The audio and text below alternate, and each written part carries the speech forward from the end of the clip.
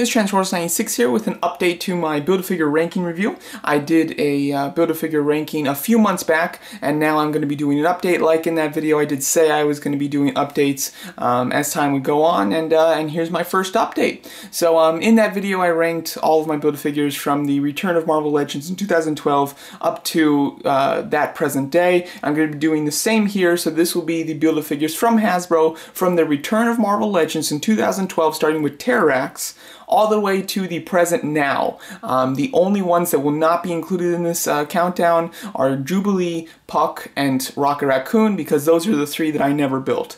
But other than that, I've built all of them from that span of 2012 with the Return of Marvel Legends to present day. And in that last video, I did forget one of my Build-A-Figures, so I do have him now, which is Hobgoblin, as well as I've completed several other Build-A-Figures since then, like Dormammu, Sandman, Warlock, Titus, you know, so I've built a few more since then as well. And then I also will say, just because as time goes on, you know, my opinions can change and vary slightly, so this will not be in the exact same order as the last time. I specifically did not watch my previous video before making this list. I made this list without watching it again, so that it would be a completely fresh list and I wouldn't be swayed in any way to put it in a similar order. So this is all just my feelings from now, so some things are probably in different orders because obviously just as time goes on, taste changes. You know, things that were new and exciting maybe become, you know, a little less exciting because you've had them for a while, so you can look at them in a different light and things like that. So this will be a kind of new list, as well as, not to mention, there's new figures in this list as well. So let's get started. In last place, we of course have Hitmonkey. Hitmonkey is from the kind of mini-series era of Build-A-Figures, which is a very much low point in the Build-A-Figure history. This figure is nice from a technical standpoint, but as a Build-A-Figure, he completely shouldn't be one, and definitely is not as good as any of these other Build-A-Figures that have been released since 2012. Ultron easily takes the 22nd spot, as it has an alright sculpt, but just absolutely horrible and just horridly lazy paint. He has silver in some areas, and then just this flat, like plastic gray in others, and they just didn't even bother to paint the backside at all. This is just the epitome of a lazy Build-A-Figure, and it's not even that big either, so definitely, I mean, getting a super low spot on this list. At the 21st spot, we have Mandroid. Mandroid is a Build-A-Figure that I think is alright from a technical standpoint, but it's just one that I really didn't enjoy. I'm more of a fan of the villains, and this is just a really kind of obscure shield, you know, weapon, and it also reuses a lot of its parts from a previous Build-A-Figure, so it's not one that I'm particularly interested in. Didn't really have a whole lot of fun completing him, and he's the only one on this list where you had to buy 2 waves to complete him as well, so I'm just not a fan of the way that they distributed this Build-A-Figure. I'm not a fan of the character, and I'm not a fan of the figure itself. Taking the 20th spot, we have Giant Man. This is a figure that I character-wise, I'm really excited about. Figure-wise, I think it's executed very poorly. I think that the knees do not line up with the position of the feet, always causing him to have his knees kind of pointed in if you have his feet pointed forward. I think that some of the proportions are off. He has a very large head, he has very large hands, and then he has very small shoulders, which just looks really odd. Some of the detailing in it is nice though, and obviously he's out of scale. Now, I don't expect them to make one that's in scale, but it would be nice if he was even bigger so that it was even more, you know, so that you could get the idea a bit more than it is at the moment. So, love the character on this one, just not executed well in the slightest. In 19th place, we have Onslaught. I know this is one that a lot of people do really enjoy. I'm not a big fan of it. I think it's alright, but I do have some serious issues with it. I'm not a fan of the paint. I think that it's just way too clean and shiny and sparkly. It looks cartoonish, and I know that a lot of people defend it for that, but I know that Onslaught has been in cartoons and everything. However, these figures are meant to be from the comics, and personally, I feel like it doesn't represent the comics as well as it does represent the cartoon. And therefore I'm not a big fan of it, but I know that this one does have quite a large fan base, and a lot of you will probably be upset about how low he is on this list, but for me personally, not one of my favorites. And Absorbing Man takes the 18th place. This is a pretty fun figure. I think that he's kind of neat. I love the idea of having multiple arms to switch out his powers and to have an extra head sculpt, which I think is great. Just I have some issues with some of the execution. Mainly the paint on the elbow joints does rub off, and you can see his like just skin paint underneath, which I think is horrible, and it makes it not fun to pose this guy because I'm afraid of messing up the paint. And then his secondary head sculpt, the one that's not on right now, just looks awful. You know, it just has a horrible head sculpt. I don't know what they were thinking when they made it. So this figure, I like the idea of it, and it is neat, but it is not executed particularly well. It has some quality issues. Space Knight Venom takes the 17th spot. This is just a boring Build-A-Figure for me personally. He's Build-A-Figure size. He's a really big, bulky, regular Marvel Legends figure, basically. There's not a whole lot new going on with him. The face obviously doesn't have any expression. That's not the fault of the makers of the figure, though. That's just the character design. And just, it's a figure that I really didn't do much with. You know, I kind of completed him, and I was happy to complete him. There wasn't really much fun that I had with this figure, and therefore kind of relatively boring, but you know, nice figure. At the 16th spot, we have Titus. Titus was a Build-A-Figure that I was absolutely not looking forward to. He was probably my least looking forward to Build-A-Figure of all time. Really just had no anticipation for this guy. And I got it, and you know, he was alright. He was kind of like Space Knight Venom in that he's, you know, a pretty standard size, nothing really special going on there. However, with his arm cannon that I had quite a lot of fun with, and with his crazy expressions, and then his kind of villainous towards Kid Nova, I had a lot of fun posing this guy. So, to my surprise, I enjoyed this Build-A-Figure actually. It's not great from a technical standpoint, but I really had a lot of fun with it. Taking the 15th spot, we have Thanos. Thanos, this figure kind of pisses me off, to be honest, because it could have been so cool. I would really loved a classic Thanos in his comic colors, in his classic comic colors for the Build-A-Figure. Instead, they gave us a more modern interpretation. This is something that they do a lot, and I really dislike it. I seem to prefer the classic looks of these characters, so I'd much rather get the classic ones before I get the modern ones, and instead they went straight with the modern one and kind of skipped the classic version, which is definitely a shame. I love the head sculpt, I think it's very nice, but the rest of it is very odd looking. He has limited articulation due to the thigh area being blocked, and then his little costume up at the top there, his shoulder pad area, does pop off extremely easily, which can get annoying when posing him. In 14th place, we have Hobgoblin. This is a Build-A-Figure that's pretty nice. I actually enjoyed posing this one, and it's such a unique version of Hobgoblin that I was really intrigued by it, which was really cool. The only reason that it's pretty low on this list, or at least it's, you know, more towards the lower side of the middle, is that that it's a pretty small Build-A-Figure. I mean, the wings and his sword do slightly compensate for his lack in size. However, in general, he's pretty small. He's an average figure with the wings, and this guy could have been a figure in just in the series in general. Didn't really need to be the Build-A-Figure, but the figure itself is very nice, and it's all a new sculpt. At number 13th, we have Odin. This is a Build-A-Figure that I do enjoy. I don't think it's fantastic from a technical standpoint. I think that the elbows are extremely hindered, which is very annoying, but I like the figure. I like the character, and I like the execution of the figure. The cape is very cool, has a lot of movement in it, and I love the massive staff, and I'm a big fan of that head sculpt, as well as I do appreciate the fact that you only need to buy 5 figures to complete him, as opposed to the 6 to 8 that really just about everybody else on this list needs. So I do kind of take that into consideration, and therefore his somewhat small size doesn't bother me because you don't need as many, you didn't need to buy as many people to build him.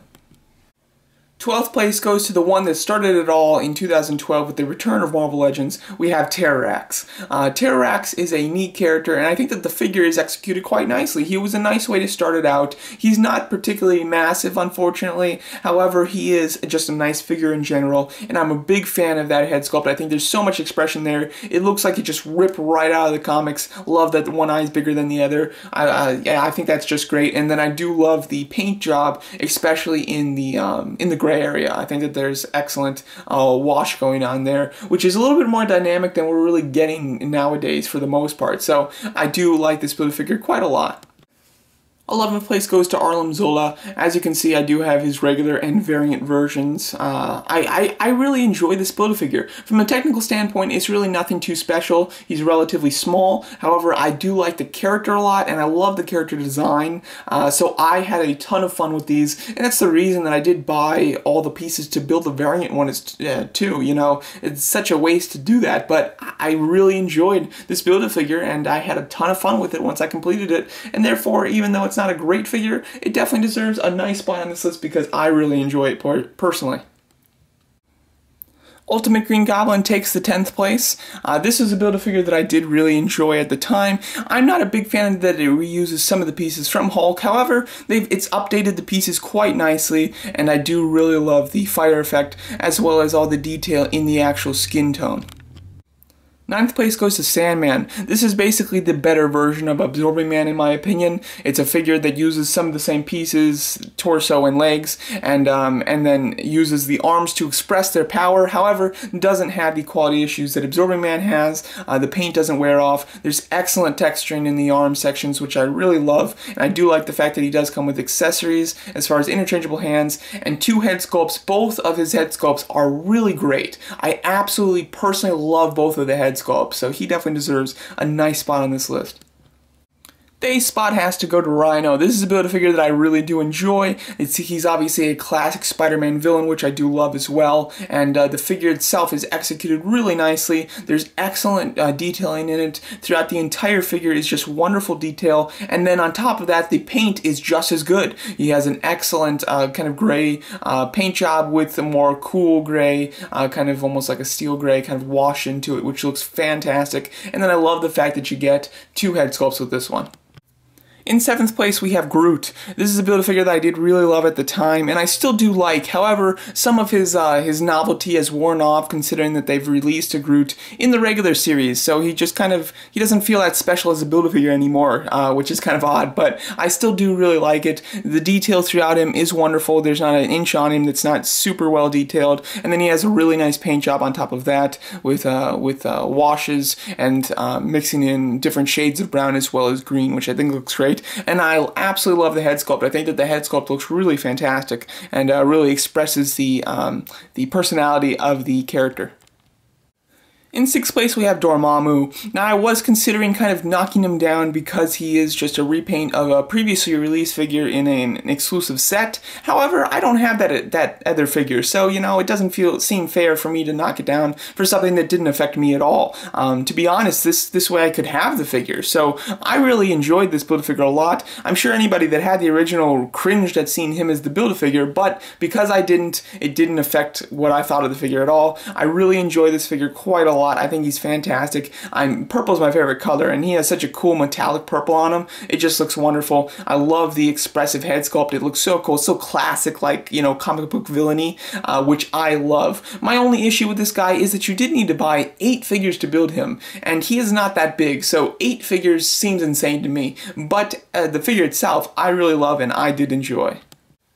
5th place goes to the Juggernaut. The Juggernaut is obviously an iconic X-Men villain and just an iconic Marvel character in general. I really love the character, and the figure does not disappoint. He's very large. He's probably the 2nd largest figure on this list, and he looks wonderful. He is knocked down a bit for the paint. I feel like he has an odd mixture of paint with really smooth areas, and then the pieces of metal have some actual really nice detail in it. Would have liked to see that detail expressed further within the costume rather than just on the metal pieces. However, excellent Build-A-Figure nonetheless. In 4th place, we have Warlock, my newest Build-A-Figure. I really did enjoy this Build-A-Figure a lot. He's not particularly massive because he's got very skinny proportions. However, he's very tall. I love his kooky personality. I think it's great. And then I love the detail on this figure. He's full of cool electronic style detail. And then the paint they've added on top of that makes him really fantastic. I absolutely love the paint. Very dynamic, very cool, very vintage looking. Just looks like an awesome figure and completely stands out from all the rest because he is so unique in his execution and his character design. In third place, we have Abomination. I really love this Build-A-Figure. I think it's quite great. Just like Rhino, it has an excellent amount of detail, and every inch of this guy is full of great detail. And then on top of that, he has a terrific paint job. I really love the mixture of greens in there, which just look fantastic. And then he has such a cool, expressive, and detailed head sculpt. It just looks wonderful, and he's obviously a classic, iconic Marvel villain. So just even better on top of that. I really love this Build-A-Figure. And it's the perfect design. In second place, we have Ironmonger. Ironmonger is a character that I really love, so I am very kind of partial to the figure. The figure itself is excellent. I really do like the sculpt, and his size is very accurate and very nice. And then the paint on top of that is really cool, but not so much for the detail of the paint, just for the coloring of it. It's got this really neat kind of pearlescent metallic blue coloring with like shades of black throughout it to highlight some of the details. It's a really neat paint job. It's probably the most unique paint job of a figure on this list, maybe other than Warlock. So I'm really loving the execution of this figure from a design, sculpt, and painting perspective. It's really quite great, and then of course on top of that, a character that I personally like. And in first place, my favorite Build-A-Figure from the Return of Marvel Legends to present day would have to be Hulkbuster from Age of Ultron. This was the same one that I chose last time. It's my favorite Build-A-Figure for a reason. I really do love it. From a design perspective, the sculpt and the articulation is wonderful. The articulation is so surprisingly good. For something of this proportion, you really wouldn't expect much out of it articulation-wise. However, it's extremely dynamic, which really surprised me and was completely fun. It's the biggest one on this list by far. It's not the tallest, but any of the figures that are taller than it are extremely skinny. Warlock and Giant Man are the only ones taller than it. And then by far, it's the bulkiest one. There's not one that comes close to his bulk. Juggernaut's the next closest one, and he's still much smaller in general. So I personally love this figure. My only complaint on it is the paint. The paint is very bland, considering it should be much more metallic. However, the paint is something so small that that the sculpt and articulation certainly make up for it, and that so much excel that I absolutely love this Build-A-Figure. It is my favorite Build-A-Figure, and I hope one day he isn't my favorite Build-A-Figure. However, it's going to be hard for a figure to come out to beat him. But I'm extremely excited to see if one ever does, because that would be excellent. I'd really be happy with that. Alright, so there's my ranking of the Build-A-Figures from 2012 with the Return of Marvel Legends up until present day. This was very fun to make. I really did enjoy putting this list together. I always have fun making ranking videos, and you guys seem to really like it as well, so I'll definitely continue to do it. And I will do another update to this in the future. I'm not quite sure when that will be, but hopefully it'll be within the next, maybe by the end of the year, somewhere around there, maybe the beginning of 2018, depending on how many Build-A-Figures I can get between now and then. The next two Build-A-Figures, and the only ones that we have announced coming up, are Mantis as well as the Vulture Wings. Mantis, although the figure I'm looking forward to, I think that that's a horrible choice for a Build-A-Figure. I mean, she'll, other than Hitmonkey, she'll be the smallest Build-A-Figure here.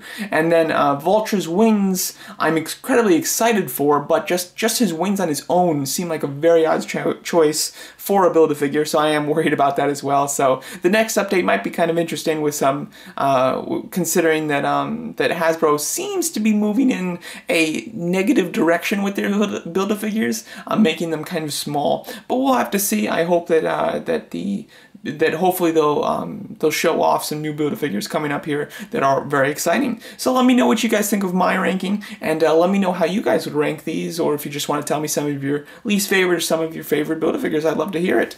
Thanks so much for watching.